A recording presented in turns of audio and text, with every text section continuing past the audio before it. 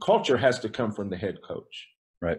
One thing I've noticed over the years is that success has many fathers. Failure is an orphan.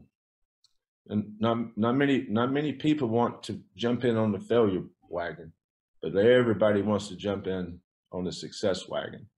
But as a head coach, I think role allocation to your staff is just as important as role allocation to your players. Because failures are going to come for everybody, and we want to develop a program here that we're known for overcoming our failures. Welcome to the Jamodi podcast, where we interview coaches and leaders to find out not just what they do, but how they do what they do. Becoming the best version of ourselves is Jamodi, just a matter of doing it. Today we are joined by the head men's basketball coach for the University of Houston, Kelvin Sampson. Coach Sampson led the Cougars to the Final Four last season. Over his 40-plus year career, Coach Sampson has collected 667 wins. He has led 4 different schools to the NCAA tournament and was named the AP Coach of the Year in 1995. Before we hear from Coach Sampson, take a moment to subscribe to our podcast and follow us on social media at Jamodi Podcast. What do you say, Matt Saman? What's up, Coach? How you doing, man? You haven't aged. You've aged well. I would say the same for you. I remember that blonde-headed kid out there, tough, smart, team guy, make threes, guard you. I remember that guy. Coach, when I reached out to you on Twitter, I thought there is no way that this guy can put it together. This coach can put it together from a dude that averaged 4.5 points a game, for 3 years. But man, your memory, that's impressive. Yeah. Who was on your team? Well, John Lucas and Lawrence Roberts were sophomores my junior year. And we were kind of up and coming and, knocking on the door a little bit. Our record didn't really reflect how competitive and how good we were. Mm-hmm. But, and then the next year, everything changed. So, yeah. I remember I was playing golf. This would have been August, September, maybe. And I got a call from John Lucas's dad, asking me would I take his son at Oklahoma, and but we already had pretty good guards. Yeah, you did.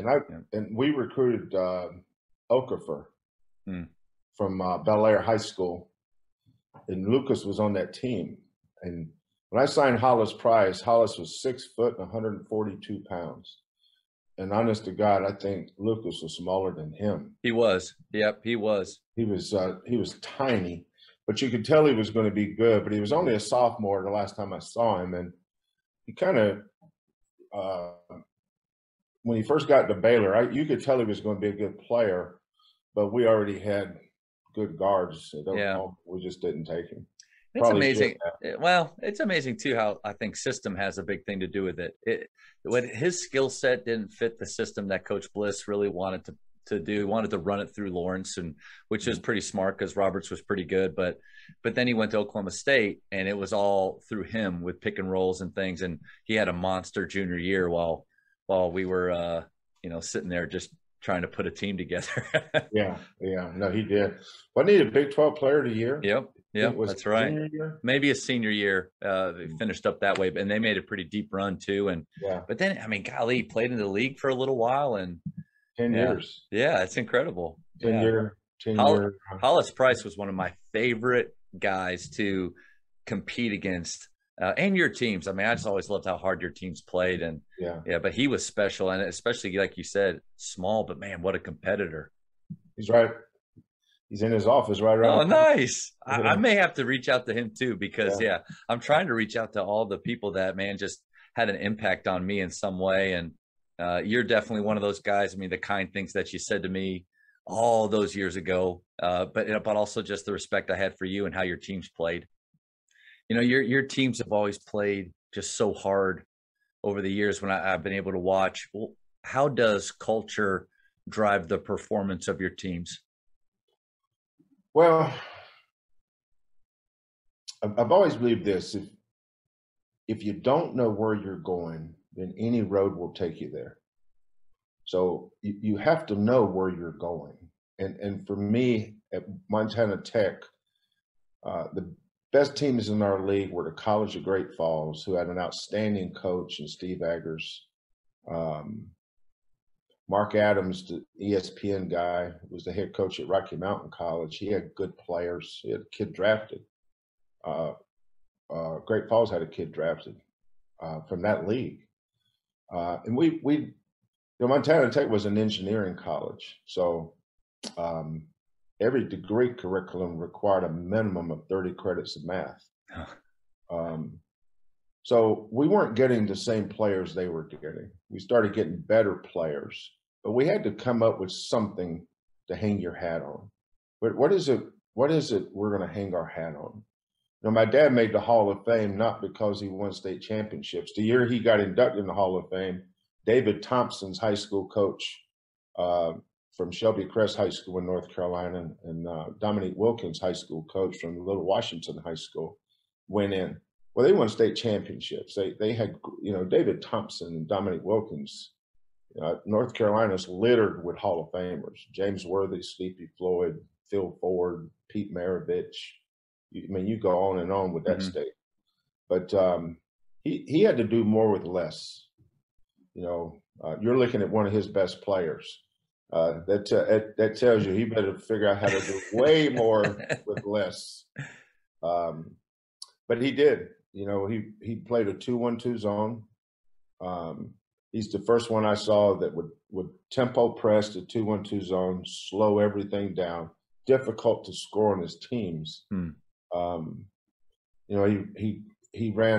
called it passing game, and it was kind of structured, but it was a lot of shuffle cuts, ball reversal, do it again, shuffle cut, pin down, ball reversal, do it, and then the longer the possession would go, boom, you go get a layup.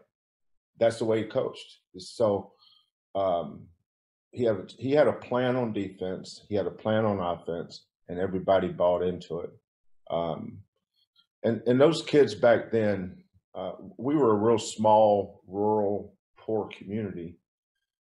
So we knew each other, grew up with each other. We all played basketball, baseball, and football. We all played 3 sports. Some of us played 4, ran track. So from Little League baseball all the way through high school. But in college, you recruit these quote star guys, really good players that's been talked about forever. And I think the most difficult thing, and this is what the great programs do, is they get kids to play for each other. Everybody talks about things like that, but it's difficult to do. That's why I always tell people, you've got to know where you're going. In Montana Tech, I found out where I was going based on what the other schools had. I couldn't play like them. Yeah. So we had to develop an edge, and I've always been able to put a chip on my kids' shoulders. I take my chip and put it on them because I've always had a chip. I think coming from where I came from, people from where I came from, most of them knew exactly what they were going to do with their lives. Most of them would finish high school, go to the local college, get a teaching certificate, and then teach school for 30 years and retire. Yeah. That's it. That's what. And the ones that didn't went to the Army, went to Fort Bragg, 82nd Airborne, which is 30 miles from where I lived. Everybody went to the service or a school teacher. That's it. My dad was a school teacher. My mom was a nurse. I didn't know anybody that lived out of state. And so, I came from that to coaching, and but that's never left me. I think. Yeah. We always tell kids to don't ever forget where you came from, because those are the experiences that shape you. The kids that change, people that change and try to let the great experiences shape you. You have a tendency to forget. I've never forgotten, the chip we had, or I had to have on my shoulder at Montana Tech. So we decided that we're going to loose ball drills, take charge drills, toughness. I didn't even care. You know, I had a philosophy back then, Matt. I didn't care how many guys fouled out. You know, I said, if we foul every possession, they can't call them all. Let's go. You know? Yeah. Just be physical and you know, beat the crap out of people. But Yeah. they're going to know. They're going to know when they play Montana Tech. That's going to be the hardest nosed, blue collar, toughest team in our conference, and that's how we won. You know, we didn't match up talent wise. And, you know, I knew who the best teams were. The best teams had the best coaches, you know, and I learned from them. There was an old guy at Western Montana that was way ahead of his time. His name was Casey Keltz. Casey Keltz's best friend was Dick Motta. Dick at the time was the coach of the Mavericks. And he invited me up to speak at his basketball camp. You know, when I was head coach at Tech, when I went to Tech, I was 24. I was 25, turned 25 in October. So these guys were all mid-40s to mid-50s, been at their schools forever, were legends in their community. And here's this kid from North Carolina by way of Michigan State. Who is he? I was asking the same thing. You know, who am I? But, you know, I developed that mentality. Montana Tech forced me to come up with a way. If I wanted to win, if you're going to win, you better figure out how to do it. Yeah. But one thing I tried to focus on, Matt, was not repeat mistakes. I wasn't a very good end of the game coach back then. I made mistakes, but I wrote them down. You know, substitutions, fouling, taking advantage of matchups, shot selection. You know, I was into all that stuff back then. And then when I went to Washington State, there's 10 teams in the Pac-10. You know, the toughest job was Washington State. So here we go again. How are you going to win at Washington State? Oregon State had Gary Payton. Arizona had Sean Elliott. Terrell Brandon was at Oregon. Wow. Stanford had Todd Lichty and Adam Keefe. Cal had multiple pros. Everybody had pros. Eldridge Kastner was at Washington. And here comes little Washington State. My third year, we went 7-22. We lost 18 straight games. I think that year, I learned more about me that year than any other year. I was proud of that team. That team was 7-22. But you were still proud of the work that they had done that year. Yeah, they never quit. You know, we weren't as good as those teams, but I would tell our kids every game. You know, we'd lose the game, get to the next one, lose the game, get to the. We just kept losing. But this story will tell you how and I still stay in touch with almost every one of the kids on that. That's awesome. Talking to Daryl Woods the other day, Winston Bell, Benny Seltzer. I mean, we had some great kids on that team. So that year, the Pac-10 tournament was in Tempe at Arizona State's gym, and we're playing USC, and they got Harold Miner and a bunch of freak athletes. And here come the Cougars. You know, people don't take it serious. We get up 22-5, and you know, in the back of your mind, you know, how in the world we have 22-5? But they didn't take us serious, but we did. Yeah. You know, our kids, even though we had been beat up, we've been bloodied, that we weren't knocked out. We were still fighting. We're still trying to get to it's a 15-round fight, right? Yeah. Well, you know, if you're losing, you just keep fighting. You knock you down, get back up. I mean, those are lessons you learn. It's a great foundation to build a program on. It is. It really is, Matt. And we wound up losing that game, which was we were 1-0 in the Pac-10 that year. And then we lost 17 straight. Our two best players, David Sanders and Todd Anderson. Todd was a 7-foot kid from Sammamish, Washington, and David was a 6'2" guard from Spokane. Todd averaged 13 and 7 the year before, and David averaged about 14. He was a little bit ahead of his time. He was Mark Price from Georgia Tech. Really good shooter, but it's weird. I lost them all. I lost both of them early December. And It's hard to overcome that time. Yeah, and at the time we'd lost it. We'd been out to Knoxville, Tennessee. Allen Houston was playing for Tennessee at the time. Wow, amazing players, man. Yeah, and we almost beat them. We beat it was an 18. We beat 2 teams, and we lost to Tennessee. And I said, we were probably a 8-10, maybe 9-11 if things went well, conference team. But when we lost those 2 kids, my best players became freshmen and first-year JUCO kids, and that's a tough recipe. But that's the way it is. You don't. But that team fought all the way to the end. 22-5. I think we lost maybe by 8 or 9. They woke up and realized we weren't going to roll over. But that year, and I tell people about that. There's a ladder over here in the corner. Let me see if I can. Oh yeah. See that ladder? Yeah. Joe Castiglione sent me that ladder, and the ladder says, "I hope you'll need to use this a lot during your journey as a Houston Cougar." Well, we've cut 2 nets down here from winning championships. Yeah. And I tell our kids all the time, I take this ladder to their first practice, and I set it up, and I said, "You guys were going to get the wrong idea about why I set this ladder up." I said, "I want you to look at the first step." I said, "The first step on that ladder is your first step on the ladder to success." I said, "Your first step's going to be failure for every one of you. It's going to be a practice where you got your butt blistered, where you had to run forever. You're not playing hard enough. You're not rebounding hard enough. You're not getting on the floor hard enough. And those are going to be failures for you. If you go to class, you be a good person, make good decisions off the court, your life will go fine. But on this court here, it's a different life. These are the things you have to do." But I said, those of you that choose not to, that first step will be failure.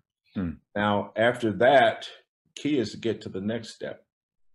And then once you take the necessary steps, don't skip steps. Every step represents a different stage in the season. Love that. And so I take the ladder, put it back in my office. It's always here for our coaches to see. But there's a symbol to growth. Failure is a lot of things. It's falling down, getting beat up. But you really never lost anything till you quit. As long as you don't quit, you can failure represent. You can fail in a lot of different ways. Life will throw you some fastballs that will hit you, but you can't quit. You can't let other people define who you are. You have to know who you are, and I think that's how you develop your culture. The culture has to come from the head coach. Right. One thing I've noticed over the years is that success has many fathers. Failure is an orphan.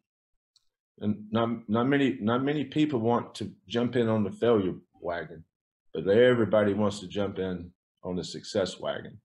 But as a head coach, I think role allocation to your staff is just as important as role allocation to your players.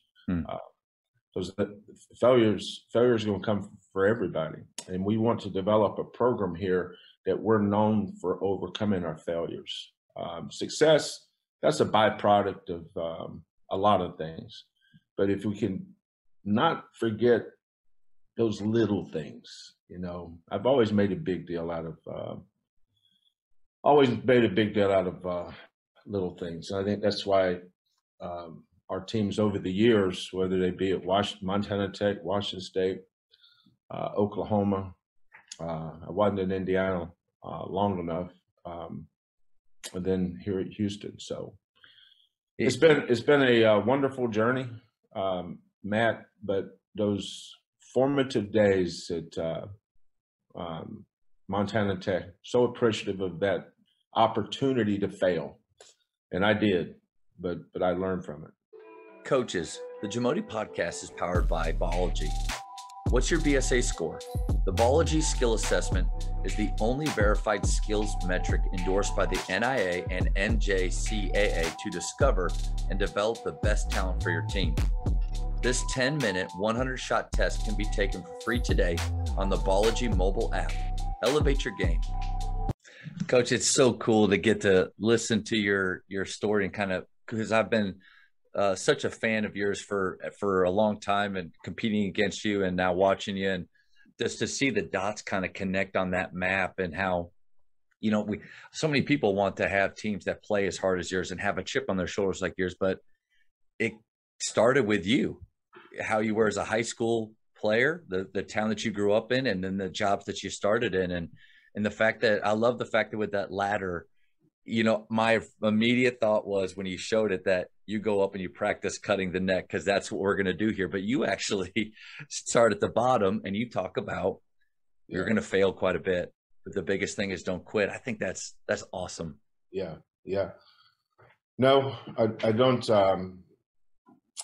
This year we cut 2 nets down. One our conference tournament championship against Cincinnati, and then beating Oregon State in the Midwest Regional. And they gave me a pair of scissors when we did the Oregon State thing. And like everybody else, you get a piece of the net, or I think I got the net here somewhere. But we never talk about the destination. I focus on the trials and tribulations of journeys. It's a journey. And at the end of the day, that's what you remember. It's like Scott at Baylor. I was at Oklahoma when he started. I remember, I don't remember, it was 3 or 4 years. I remember his first year, his second year, his third year, if it was his fourth year. I remember what it was like. So when we played them that Saturday, there was a different appreciation for me playing Baylor than maybe other people. I thought about, the Montana Tech, the 22, the 18 consecutive losses at Washington State. Because Scott had gone through that too. He knew. Nobody. Everybody talks about the rebuilding job we did here. Doesn't compare to what he did at Baylor. Yes, sir. It just doesn't. Unless you were there. You'll never fully understand it. But as an opposing coach, I remember at the end of Dave's years, he had pretty good players. Baylor was kind of on the way. They were going to be good. Right. And then whatever happened. And then Scott comes in and, it's the toughest thing for him from the opposing coach's standpoint, and I know nothing about the inside, is that our league was so good. Yes, sir. It was. That there's Texas and Oklahoma State and Tech, Kansas, Missouri, Nebraska. There was nobody to beat. Yep. If you didn't have a good team, you're going to get beat every night. It's kind of like my teams at Washington State. We couldn't beat anybody. We tried hard, but we just weren't good enough. And that's what that Baylor team was like. And then, but brick by brick, man. Yeah. That's how this thing works. You do it brick by brick. If you do it brick by brick, Matt, it stays. Coaches that want to take shortcuts in building their rosters. Yeah. Their houses usually are built in sand. It catches up to them. Yeah. If you do it the right way, sustained success means that you build a program. Mm-hmm. One hit wonders means you just had a good year. So Scott has built a great program, and that program's been built on his culture. Yeah. Culture is a word that's a synonym. It's sounds the same to everybody, but has different meanings. Yes, sir. Scott, I don't know how Scott built his culture. Like most people don't know how we built our culture here, or how Mike has built his at Duke or Tom at Michigan State. But those the programs that year after year, they're going to be good. Have gotten kids to buy in, and the head coach knows exactly which road he wants to go to. If you don't know you don't know where you're going, then any road will take you there. Yeah. And those coaches that know exactly what road to take.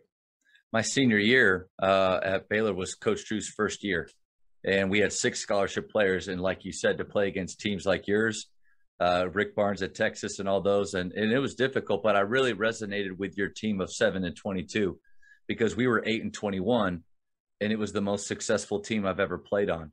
Mm-hmm. Just because we showed up and we played hard and we didn't quit when most people wouldn't have blamed us for quitting. And so I really appreciate you sharing that story. I think it'll resonate with a lot of people out there. Yeah, our first year here, we went 13-19. I've been married to my wife for 41 years, I think 42 in June. And she's never asked me to have, she's just a great coach's wife. She's been every step of the journey. She deserves as much success about this stuff, credit for success as anybody. But she asked me, would I get a ball signed by that team? Because at the end of the year, our starting 3 to start the year was our point guard. We had, when I took this over, we're in an age where kids just transfer, right? Right. All the best players transferred. And, there was no transfer portal then. If there had been a transfer portal, we wouldn't have went 13-19 probably. But, we just picked the pieces up and said, we're going to build a culture and it's going to start this year. Here's why we're going to do it. If we lose games along the way, then so be it. I don't care. Sometimes young coaches are afraid to lose, whereas veteran coaches aren't. I'm not afraid to lose a game if it means that it comes down to, pushing our culture through. But that team won its last 4 games, and then we lost to Tulsa in the conference tournament, and they were an NCAA tournament team that year.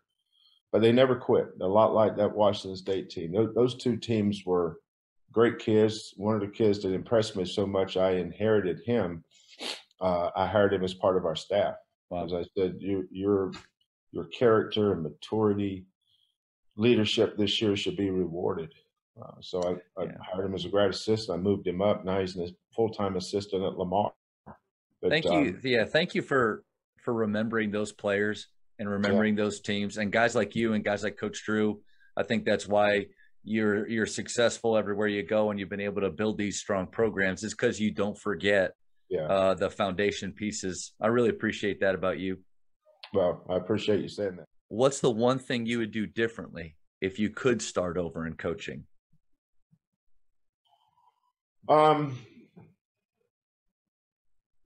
That's a great question. What would I do differently? I don't think anything, Matt, because I think it's important to fail. Yeah. You shouldn't. Everything that happens to you are experiences. You learn from your failures and you learn from your successes. We're all human beings, which means that I really believe that coaches have to take seriously their role as being mentors for these kids. And over the years, I've taken chances on kids that some people wouldn't, but I can look back and say that almost every one of those kids graduated. They've gone on to live good lives, and I've been chastised for that. Get in line with that stuff, I guess. But I just think that you're going to make failure. Don't try to eliminate your failures. Learn from them. It's okay to fail. Don't be afraid of it. We hear that, but it's really true. It's how you react to it. Like this team this year. Our best big man was Fabian White. He tore his ACL in May, and we didn't get him back until the middle of February. Our preseason player of the year, Caleb Mills, decided he was going to leave around Christmas time. I can't remember the date now. And then Nate Hinton, who I thought was going to be a first-team all-conference player for us this year, put his name in the draft.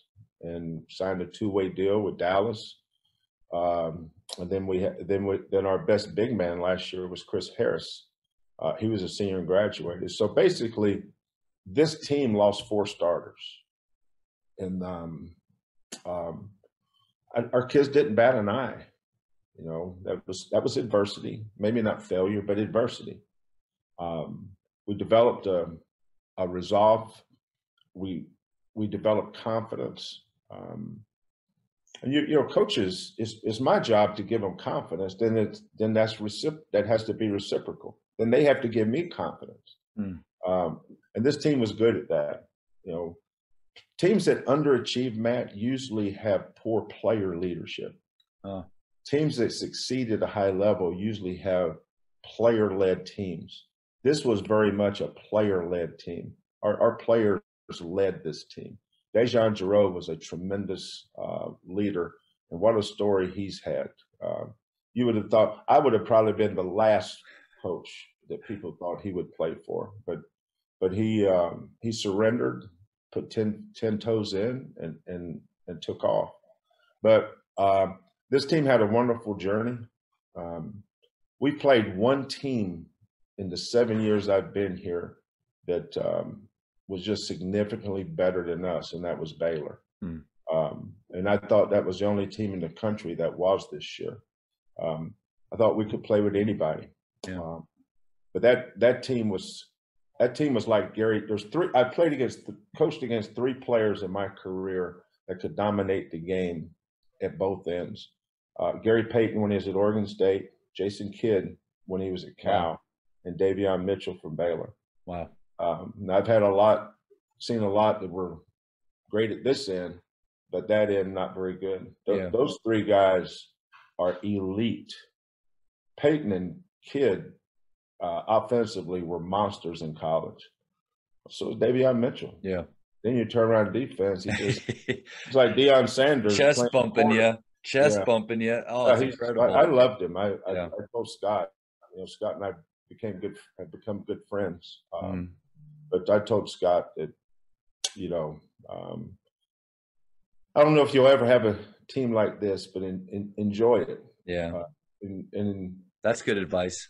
Yeah. Yeah. Enjoy this team. Teams like this just don't come along very often. Sometimes when you see somebody every day, like the Baylor fans or the Baylor media, you have a tendency not to understand how great they are. Yeah. But this team in 2020-21 was by far the best men's Division I basketball team in America. Wow. And it wasn't close. Wow. The Jamodi podcast is powered by Sideline Interactive. Sideline Interactive is the leading manufacturer for high-quality, innovative scoring tables and LED video display boards that help coaches and schools bring more excitement to fans, create huge fundraising opportunities, and make their jobs easier. Visit sidelineinteractive.com to check out their amazing products.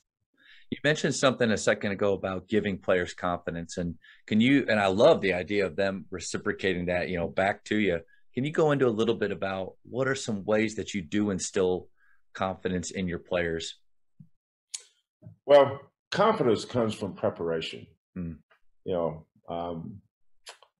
have a thing written on my board. I tell I have a big whiteboard over here, and I'm constantly writing ideas down. And so I love to come up here on Sundays because I know I'll be here by myself, and I can. I've got a big monitor there. I'll pick a game that I want to go watch. I have everybody. My video people have these things edited down to the minute, where there's no stoppage and play. I don't listen to what the announcers say. I just watch the film. And then I just start getting ideas and I start writing them down. But one of the things that we believe in here is player development. If you're not going to recruit 5 stars, then you better develop 5 stars. Love that. And we're not a recruiting program. We have to get kids like Marcus Sasser, who nobody wanted out of high school. Fabian White from Atascocita High School. We get kids that aren't, people don't know quite a lot about. I don't think I've ever had a top 25 recruiting class in 32 years of being a head coach. But we do a good job here development because of one thing. I tell our assistant coaches, we have to be the gym rats. You know, kids aren't gym rats like they were before, but there's a reason for that. You know, there's so many built-in distractions they have. I think the social media thing, the phone thing, I had to adjust to all that stuff. Yeah. You know, I used to have rules, don't bring your phone here, but those kids can't live without their phone. That's right. You know? That's right. So I just gave up the fight on that. And I just said, you know what, that's part of evolving as a coach. You know, in coaching, you better learn to coach one eye open and one ear closed. Oh, that's awesome. You start trying to see everything and hear everything, you're going to wind up doing everything but what you signed up for, and that's to coach your team. Wow. But I think the more we get our kids in the gym, I've got my assistants are great coaches. They are. Kellen is going to be a great head coach. Quantas White is going to be a great head coach. Alvin Brooks was my third assistant. He just left to take the Lamar job, and I moved my video coordinator up to his position.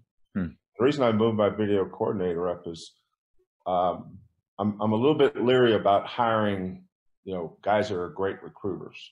I don't want a great recruiter.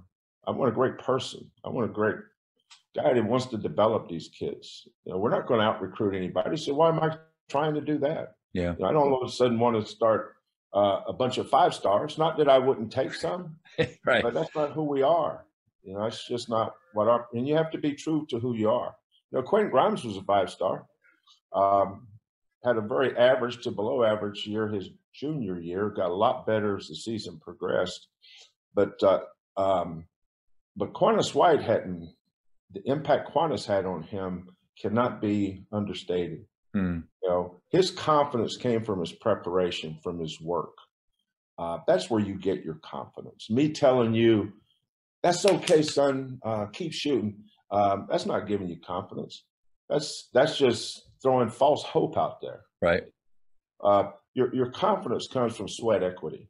You know, and if you don't have sweat equity, then you don't deserve to succeed.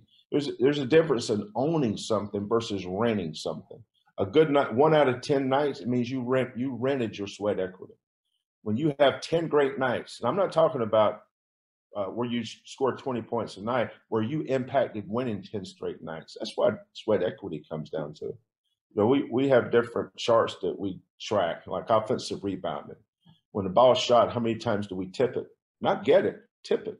Getting it, everybody sees who gets it, but not everybody sees who tips it. When we beat Rutgers, we were not very good that night, deserved to lose. We could have easily lost to Rutgers. We're down 5 with 1 minute and 12 seconds to go. Quentin Grimes goes to the free throw line, misses 2 free throws. When the ball hit the rim, boom, we have this thing we call Australia, where one guy tries to get across to the other, inside the other block. The other guy loops around, boom, we tip it out. Jerome gets it, pitches it to Grimes. Grimes takes a dribble, raises up, boom, knocks a 3 down. People's going to remember the shot. I remember the tip. That's right. But that's because those are the things, the little things we work on. And people say, you know, the big things. But when you're a development program, you've got to be more into little things than anything else. You know, those little things for us, loose balls are little things. For us, they're big things. Big things. You know, tipping that ball out, that's a big deal. It won the game for us. Not the shot. Next thing you know, instead of down 5 and it's their ball with 1 minute and 12 and they'll start having to play the foul game, 2-point game. Let's go get a stop. Don't foul. You know, just change. And the next thing you know, we went from down 9, 4.5 minutes to go, we're down 9, down 5, minute 12, found a way to win. And we won the game on an offensive rebound and a putback. So those are the culture things our kids believe in. They almost after every big win, whether it was Syracuse or Rutgers, Oregon State, Cincinnati, Memphis, Texas Tech, didn't matter who we beat during the year. There's nothing that makes a coach feel better, Matt, than listen to our guys talk about the importance of our culture. That they talk about the culture. Giroux said, that's a culture win today. that's when you know, that's when you know that, um, you know, that's what coaching is about, is getting kids to believe. But when your assistant coaches are the gym rats, Yeah. and those are the people that don't get enough credit. I have such a great staff. Um, we prop each other up. They prop me up. You know, they make this program better, and that's why I'm really careful about who I hire as assistant coaches. You know, I want people that are invested. I How want. many former players do you have with you right now? I I heard quite a few. Yeah, I have three. Yeah. I had four, but I have three. Now, KC that I just moved up, I was coaching the Canadian senior national team. Um, and my video guy was, well, Jay Triano was the head coach. I was the associate head coach. But our video guy was KC, it's K period, C period, Beard, young kid, about 24, 25 years old, from he was an intern with Portland, and then just taking the video job with the Utah Jazz. And when I got the job, I called him. I said, "KC, come with me to Houston." And that was 8 years ago. Wow. I've known him for 10 years. He's awesome. Yeah. He's going to be great. That's why instead of interviewing guys I don't know, Yeah. everybody here has been together for 7 years. You know, we don't have new guys. There was a guy I worked with the Milwaukee Bucks, Anthony Goldwire, who played here at Houston, got drafted, played in the NBA for 9 or 10 years. And now I did just hire him to replace McHale. McHale went to Lamar, but I worked with Anthony for 2 years with Milwaukee. I know his character. I know his work ethic. I know how passionate he is to help kids get better. And they're going to be stewards of your culture. They're going to help teach it and infuse it even more. Yeah, and that's why, you know, the coach does the interviews. So people tend to want to give, when things are good, give him the credit. But I'm telling you, Matt, this thing don't work here without our staff. I've got an awesome strength coach. I've got an awesome trainer. You know, our family, my daughter is the director of our operations. Yeah, that's really cool. She makes us relevant 12 months a year. She's a self-taught graphic design artist. She does all our graphics, and you know, we're just about every base we touch, we have somebody that's first team all conference in their role on this staff, and I'm proud of them for that. Wow. You said one thing that I think high school coaches, and it was a great reminder for myself, is we all love coaching the gym rats. And we always talk about, man, I wish I had more. I wish I had more.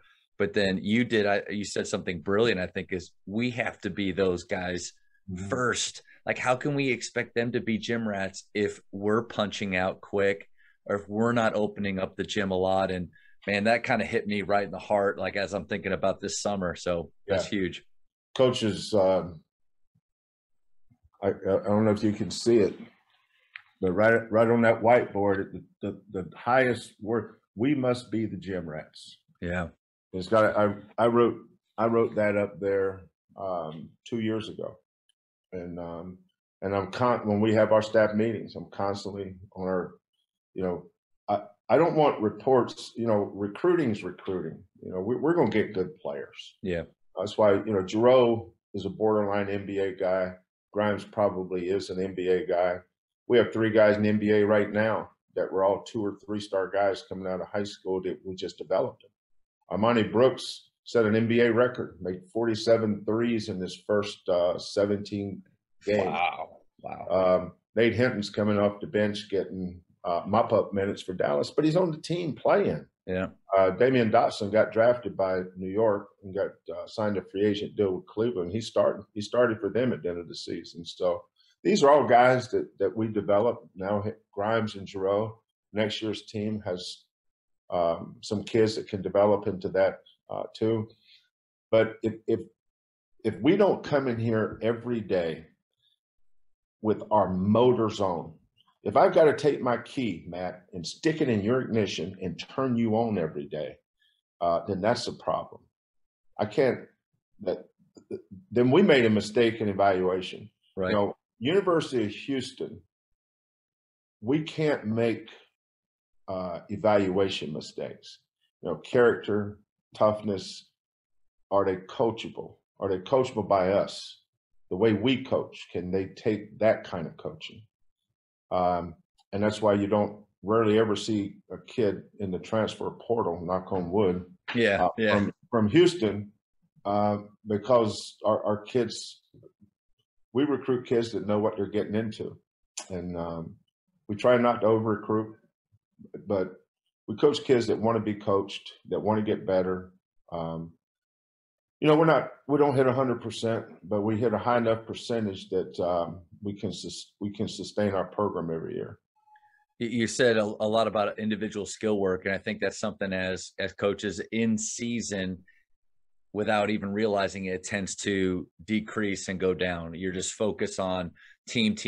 But what would you say your individual skill work looks like as far as in-season practice goes? Doesn't change, Matt. Especially this year because of COVID, everything was, our kids had virtual learning, Zoom sessions, online classes. So they had a ton of free time, 20 hours a week's really not an issue anymore because of the mandatory day off. So you got six days to get 20 hours. I don't know during the season if we even come close to 20 hours. Right. But how we get close to our 20 hours is our individual work. If this was the month of February, January, March, I could hear balls bouncing down in the gym. My three favorite artists growing up was Marvin Gaye, Al Green. I love Teddy Pendergrass. I had a lot of, I love that kind of music. But my favorite music is hearing that ball bounce. Yeah, I love that. When you're a coach and you walk in that gym and that ball's bouncing, man, that's music to your ears. And I look down there, you see Kellen over at this basket with Justin Gorham and Fabian White. Here's Quantas over here with Giroux and Marcus Sasser, Grimes, Tremont Mark. Over here is Coach Brooks with all our fives. But every day, that's just not, when people say every day, if we're not playing, it's not a day off. Our kids are in that gym working. Yeah. It's not just getting shots up. You can get a manager to pitch balls to them, let them shoot balls for an hour. That's not a workout. That's not how we work. That's not how you develop. We work on our pick and roll defensive responsibilities. We work on our double into post responsibilities. We work on getting tips on missed free throws. We go through everything, and then we have two guns, and then they come in at night and they get on those guns. But when you create a culture of we have to outwork you to beat you, and you've got those kind of kids. Not every kid will buy into that early. You just wear them down. I love that. You just wear them down, and then when they have a little success in the game, boom, whether it's a halftime, after the game, the next day at practice, I make a big deal out of it. And that's where that confidence that you're giving them because of that preparation that they put Absolutely. in, the light bulb turns on for them. Yeah, they own it. They own the house. If you're not putting in the work, if you haven't prepared, then all you're doing is renting. And renting, that means you got to pay rent every month. When you own it, it's yours. Yeah. It's yours. You've owned it because you worked hard enough to earn the right. Now it's sweat equity. Yeah. And nobody's ever drowned in their own sweat, Matt. Working is sweat equity. You got to get in there and work. Coaches, the one thing that every team needs is confident shooters. The last 8 years at Grapevine Faith, our teams have averaged 354 made threes each season. I love getting to share with coaches how our shooters train and, more importantly, how they think. If you would like to enhance your shooting culture at your school, contact me directly at jamodipodcast@gmail.com. Coach, the last thing, and this is just it's kind of for fun, it's a speed round. Small little questions that the first thing that pops in your head, you blurt it out, and about 20, 30 seconds. Sound good? Sound All right, good. first one. Favorite ice cream flavor? Orange pineapple. That's a new one. For high school, shot clock or no shot clock? Shot clock. Thank you. Texting or talking? Talking. Favorite holiday? Christmas. Favorite NBA player of all time? Oscar Robertson. Nice. Couple more. Place you most want to travel? My lake house in North Carolina. Nice. Two more. How many cups of coffee do you drink per day? Never had a cup of coffee in my life. Never. Don't drink coffee.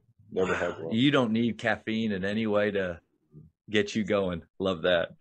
Last one. Godfather or Star Wars? Godfather. Coach, this was incredible, man. Those are pretty neat questions there. Oh, thanks.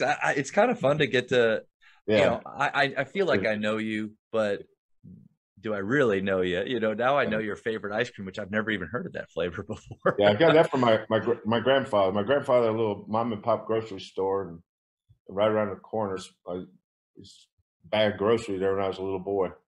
Wow. And there's the drugstore had ice cream, and it was 15 cents a cone, and they had orange pineapple, and it's difficult to find today. That's right.